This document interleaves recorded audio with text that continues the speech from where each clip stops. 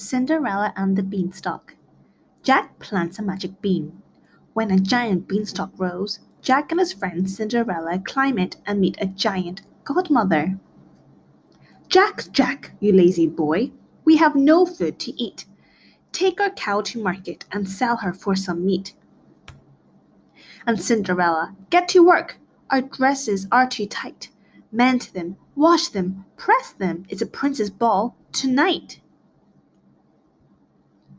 Is your cow for sale, my boy? She's the finest I have seen. I don't have any money, but I'll swap her for this bean. This magic bean, the old man said, will grow and change your life. If you plant it in your garden, it will help the prince find a wife. The sisters flew into a rage and threw the bean outside. Jack ran into the kitchen to find a place to hide. Cinderella shouted, Jack, look up! The beanstalk has grown high. Let's go and climb it right away and see what's in the sky. At the very top they heard a voice that sang out fee, fi, fo. A giant godmother waved her wand. Off to the ball you go. A cloud became a carriage and stars her dress and shawl. Jack sat up in the driver's seat and took them to the ball.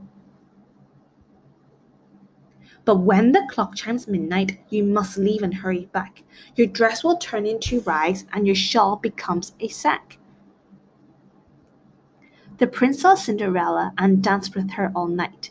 But when the clock struck midnight, she disappeared from sight. He found the shoe she left behind and set off on a ride.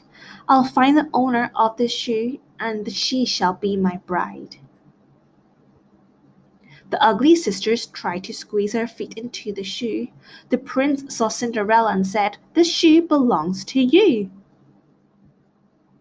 The ugly sisters went out to climb the beanstalk but they found, but when they just got halfway up, it toppled to the ground.